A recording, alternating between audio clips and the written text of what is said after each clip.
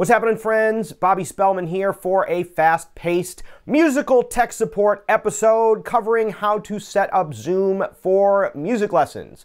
Now, you may be preparing for a music lesson over Zoom, or you might be in one right now trying to figure out how to configure Zoom so that you can hear what's going on. So we're going to dive into it as quickly as possible and try to cover everything as quickly as we can.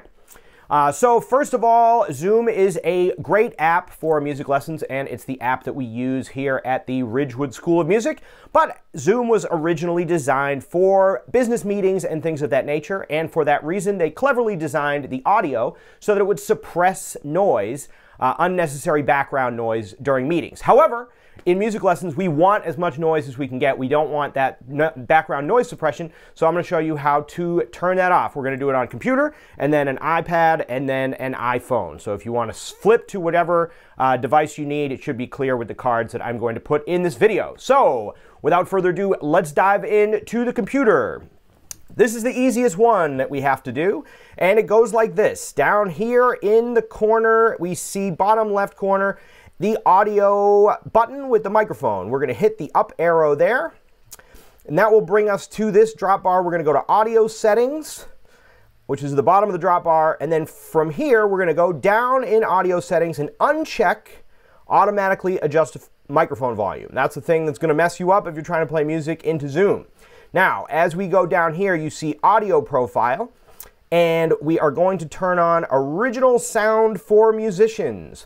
Once that is on, you do not need high fidelity music mode, but you should have echo cancellation checked, and you can also uncheck stereo audio unless that is something that you need. Now, at this point, you will close out of the audio settings with the original sound for musicians checked, automatically adjust microphone volume unchecked, and echo cancellation checked. And you may think you're done, but you're not done. There's still one more thing that you need to do. So if you found that this is not working, here's what you need to do is go up in the top right corner, and you will see original sound for musicians off. Click on that. That will turn it on. You will see original sound for musicians is on. Noise suppression is disabled. And you should be able to carry on with your music lesson, being able to hear your teacher while your teacher hears you. All right, now let's move on to the iPad. All right, if you are on a meeting on the iPad, you are going to have to go out of the meeting by pushing on this arrow up here, which will take you back to the main screen. From here, you will have to click on the ellipses over here that say More down at the bottom.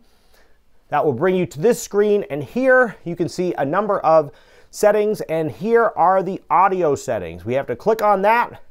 That will bring you to this section here where you will see original sound. Now, it's checked on auto noise suppression. You got to click on original sound, and then return to the meeting.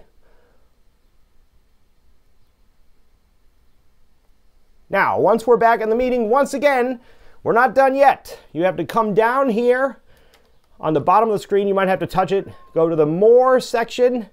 That will bring up this scroll bar, and then you click on Enable Original Sound. And then you will be prepared for your meeting on the iPad. All right, so you got to do those two moves. You got to set it up in the main setting, and then you have to fix it in the main screen. Now we're going to go on to the phone. Here we go.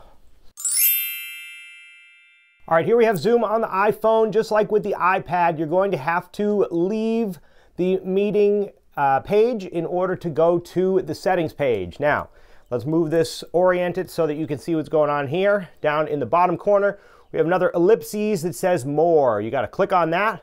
That will bring you to this settings, and you're going to want to click on the audio settings in the More section. That will bring you to this page. Right now, auto noise suppression is checked. You want that original sound. We're going to check original sound. Now, once again, see if we can check it here. Once that is checked, the problem is not solved. Now we have to go back to the meeting once again. And once we're there, we're going to turn this sideways so we can see it. We have to move over here all the way to the right to find the ellipses that say More. Click on that. That will bring you to this little section here. And we want to click on Enable Original Sound. All right, gang, and there you go. That's how you set up your computer, iPhone, and iPad for music lessons over Zoom. Hope that was helpful. If you're looking for music lessons, you can find us on our website, etc., etc. And we'll catch you on the next one. Have a wonderful time with your music lessons. See ya. Theory with Bob. Maybe Zoom can figure out background noise suppression for the cat exclusively when he's screaming during these things.